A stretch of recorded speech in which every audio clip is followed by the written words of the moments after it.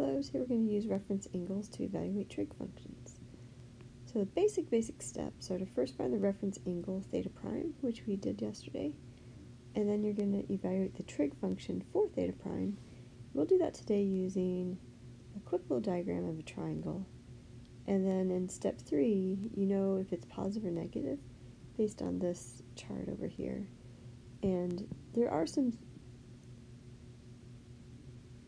patterns in the chart that if you study the chart and think about why we get a positive and negative, then you don't really have to memorize every single thing in the chart, and it will make sense. And we'll talk a little bit more about that most likely in class, actually. So let's do the basics right now.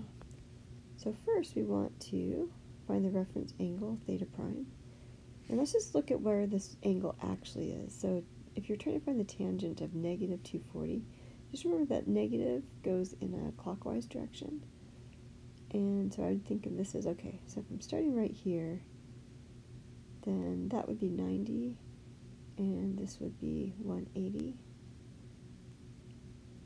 Negative 270 would be up here, which means we've gone a little too far if we go that far. But it is 30 less than that, and 60 more than 180. So it's going to be somewhere around right here. And the reference angle has to do with how far do you have to go from that angle to the x-axis, and it's going to be positive. Just think about the physical distance right here. So this right here is negative 240 degrees, and right here between negative 180 and negative 240 is a distance of 60 degrees. So theta prime equals 60 degrees. And let's draw a quick little triangle just to kind of help visualize this. Remember that that's one of our special triangles that you really should memorize, but if you don't quite have it memorized, you can also draw a diagram to help you figure this out. So this is 60, and this is 30. It's not exactly drawn to scale. Just remember that the smallest side will open across from the smallest angle. So that means that 1 is going to be over here, and then square root of 3 will be on the side that's a little bit larger, and the hypotenuse is actually 2 times the smallest side. So this will be 2. And if we're setting up a basic ratio here, so tangent would be opposite over adjacent. In this case, that would be square root of 3 over 1, which is just square root of 3. And we have to figure out if it's positive or negative. And to do that, let's look at our chart. So notice that we are in quadrant 2, and it says that tangent in quadrant 2 is negative. So this is going to be negative square root of 3. And that is the trig function right there. The tangent of negative 240 degrees is negative square root of 3. Okay, let's look at the next one. So actually, there's a little typo here. I meant to have 9 pi over 4. So we've got cosine of 9 pi over 4. And let's just look at what that means over here. So I know that radians are still kind of new to us. And just focus on the bottom of the fraction really quick. If there's a 4 on the bottom, I want you to think, okay, if we go this far, it is pi, and if we start right here, and if we're dividing it into 4 pieces, then kind of sketch out just a little dotted line here. So pi divided by 4 means that's the size of the piece that we're talking about. And let's just kind of extend this down here just to give sort of a visual. And so altogether, if we have 2 pi, then there would be 8 pieces total in 2 pi. And this is 9 pi over 4, so we've got to count 1, 2, 3, 4, 5, 6, 7, 8. That goes all the way around, and that turns into 2 pi. And then we just have one more piece after that, so it's going to be right here. Let me erase some of these extra marks. Okay, and we're really just worried about the reference angle. So the reference angle is just this distance to the x-axis. And so one piece would be essentially pi over 4 is our reference angle. And so now we're going to say, okay, theta prime equals pi over 4. We're not even really thinking about the original at this point. Let's draw a quick little triangle. And there are also charts showing all of these angles. This is 90. So just remember that pi over 4 is the same as 45 degrees, if that helps you visualize it. And that would mean that this side is the same as this side. And then the hypotenuse is the square root of 2.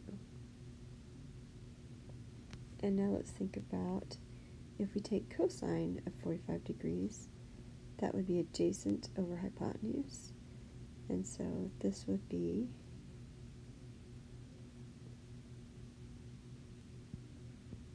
right up here. So cosine of pi over 4 equals 1 over square root of 2. We're not allowed to have square root of 2 on the bottom. So let's rationalize that denominator. And we get square root of 2 over 2. And now don't forget to decide if it's positive or negative. Notice that we are in quadrant 1. And bonus, everything in quadrant 1 is positive. And so it's square root of 2 over 2. Alright, let's look at some other information that can help. So this is a unit circle, and some of the values are already written in. And this is based on those right triangles that we were just talking about. So for instance, notice that 45, if this were a triangle, and this point right here would be based on square root of 2 over 2, and square root of 2 over 2 would be both distances, the x and the y. And I just wanted to practice looking at these values and noticing how they kind of repeat, except change their negatives and positives just a little. And so we're just going to finish filling this out based on patterns. And so notice that to get this one right here, you could look at 60 degrees on the other side of it, and notice that instead of going to the right 1/2, you'd be going to the left 1/2. So this one's going to be negative 1/2 square root of 3 over 2, because it's still positive for the y part of it. And then the next one's going to be, instead of, so it's comparing to this, but instead of positive square root of 2 over 2, it's negative for the x. Might just draw a little arrow to it. So negative square root of 2 over 2, comma, square root of 2 over 2. And then 150. Just use kind of that same pattern. We can go ahead and fill this in. You can also be filling this in yourself. So instead of positive square root of 3 over 2, we have negative square root of 3 over 2 and positive 1/2. That matches up with this one. And the point right here is just going to be negative 1, 0. Those ones go pretty fast. Let's do all of those real quick. This one's going to be 0, negative 1.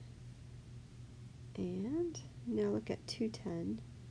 And notice it pretty much matches up with this one here, except our y value is now negative. So now we have negative square root of 3 over 2, and then negative 1/2.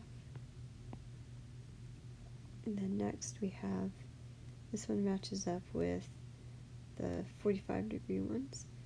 So we've got negative square root of 2 over 2, negative square root of 2 over 2. And then down here we have negative 1/2, negative square root of 3 over 2. Almost finished. And then 300 degrees is just on the other side of the x-axis, I'm sorry, the y-axis. So we end up with positive 1/2 and then negative square root of 3 over 2. That one is right there. A little squishy to get these to all fit in. And then this is the one that compares to 45 degrees. So we've got, this one we have a positive x, so it's square root of 2 over 2, and then negative square root of 2 over 2. last one. And this one's going to be positive square root of 3 over 2 and negative 1/2.